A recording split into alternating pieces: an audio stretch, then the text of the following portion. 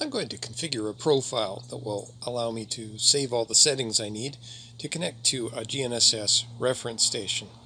Let's start by going to Select Instrument and the Instrument Profiles list and add a profile.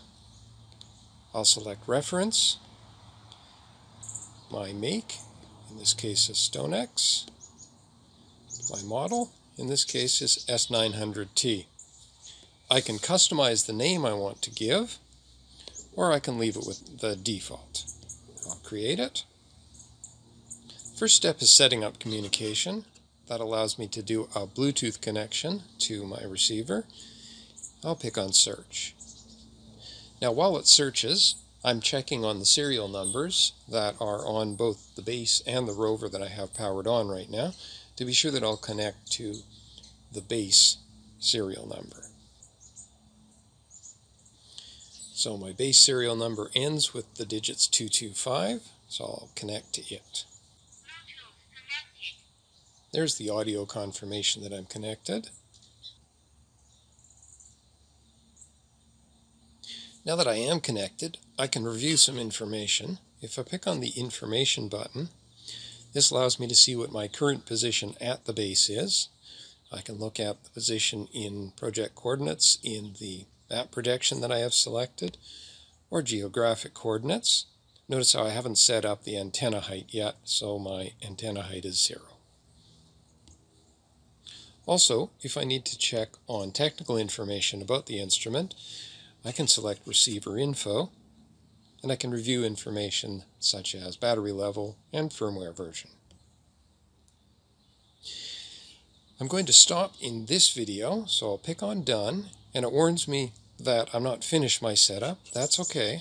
I'll tell it to cancel, and we can continue the connection later on.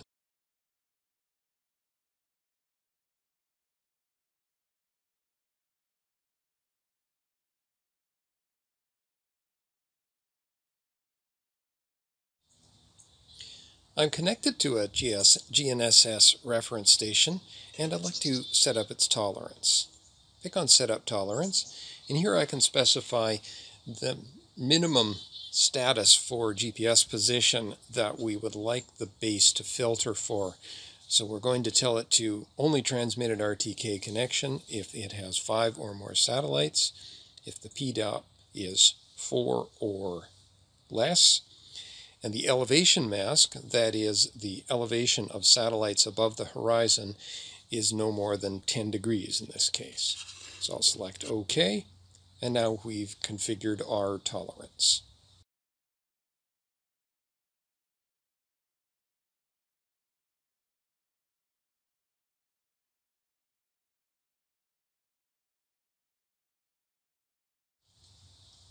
We're going to configure the antenna height for a GNSS reference receiver.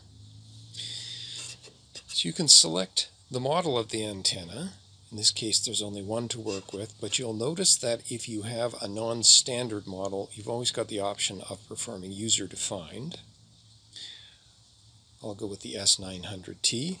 And you'll also notice under Measure Point, you've got the option of selecting 2 different choices. If I measure to the bottom of the antenna mount, then it'll apply the appropriate offsets. Or if I wish to use a slant measurement, then you notice how the offsets are changed. These are things that you can also configure in a user-defined profile if you wish. You can manually input those values. What I'll do is I'll select bottom of antenna mount, and then I'm going to perform my measurement.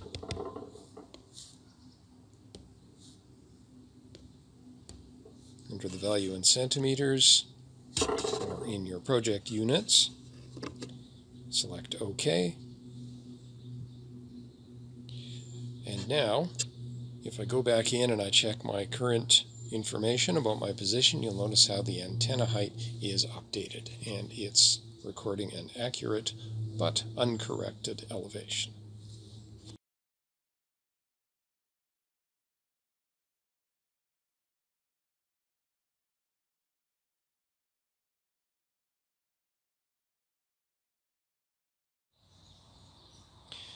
We're going to go through setting up a reference position using the measure option.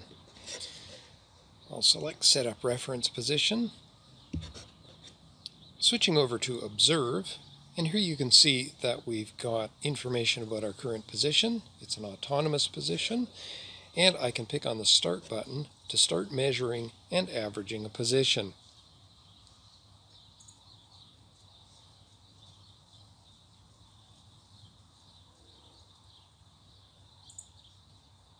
I'm going to let it go to about 20 seconds and then I'll stop it, and we'll set that as our starting point. There we go, pick stop. And you notice how we've got the option of restarting, but if I'm satisfied with the position that I've measured, I select Done. Now let's store this point. I'll assign a point number and a description.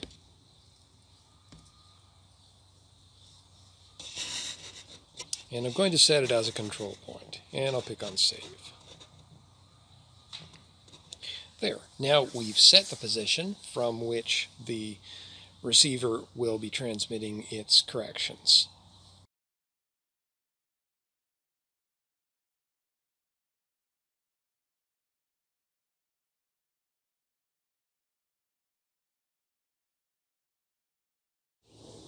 We're now going to set up corrections so we can configure the GNSS receiver so that it will transmit an RTK signal over, in this case, a UHF radio signal.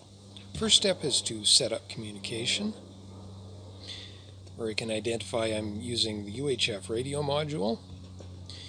Here I can specify whether it's an internal or an external radio. In this case, internal is my only choice.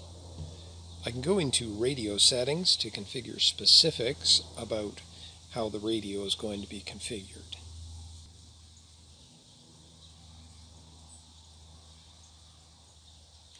So here we can set the protocol, the channel spacing, transmission power, and the channel.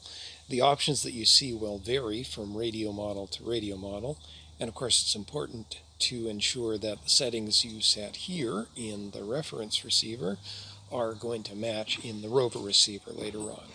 I'll pick Apply to make those settings so.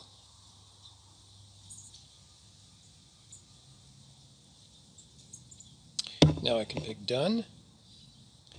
Final step, I'm going to choose a format.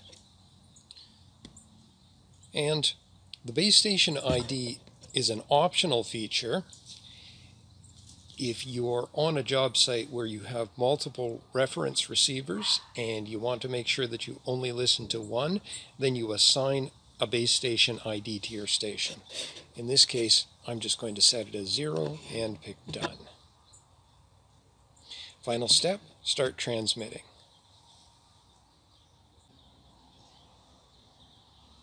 There we go.